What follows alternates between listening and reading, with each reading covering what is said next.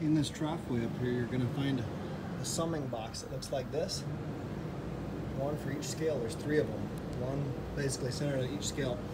And you'll need 1 load cell wire from each one of these summing boxes back to the computer panel. Leave about 15 feet at the computer panel. It's for the load cells. It basically takes all 3 signals and puts them into 1 signal to send them back to the computer. Up on the aggregate battery, and we have this box on here. And you need 20 wires, 18 gauge, going back to the computer. And then I need enough for 2 circuits going back to the high voltage, and that's going to be the U6 V6 W6, U7 V7 W7. Those are the 2 circuits for the vibrators. We have upper vibrators and the lower vibrators in the sand bin. So these high voltage ones go to the high voltage panel. The 20 small wires go back to the computer. 18 gauge is fine on this, probably 14 gauge on these high voltage wires here. We have a hookup right here on the flat belt motor. It's going to be, usually we use 10 gauge wire and send this back to the high voltage cabinet. On the dust collector here, I have this little control box on the side. There's 2 wires coming out of it. I'd actually like 3 wires, and you can send those back to the high voltage cabinet. 16 gauge is fine for those. And then we have a motor on the other side here. Normally we'd use 10 gauge on that. It's 3-phase, and send it back to the high voltage cabinet as well. Here's our water meter here. We've pre-installed a cord on this. So I would like, basically I need 4 wires back to the computer panel. 18 gauge is fine.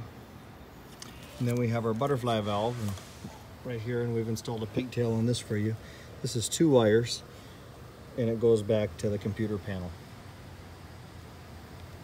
There we have the incline belt head pulley motor. It's going to be 4 wires. Normally you'd use probably 8 gauge on those and send them back to the high voltage panel. This is the motor on the cement weigh tub right there, and that's going to go to the high voltage panel. Normally we'd use 10 gauge wires on that. And then stepping back, we have, you can barely see it there, but there's another auger for the fly ash here. That's going to require 4 10 gauge wires back to the high voltage panel. And way at the tippy top of each silo, we have a vibrator. 3-phase, goes to high voltage cabinet. It shakes the filters. 18 gauge wires fine, 18-4.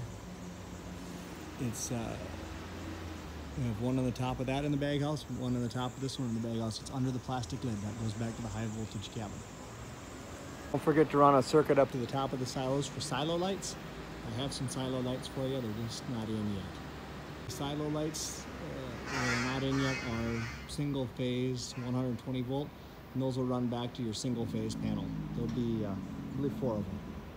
Here we have your aeration, and we have your concrete or cement. And this one here is your fly ash. And we've installed these pigtails on them.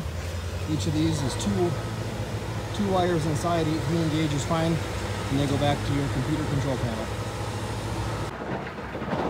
Up here we have your load cell summing box for the cement scale. It's going to take load cell cable and go back to the computer with it.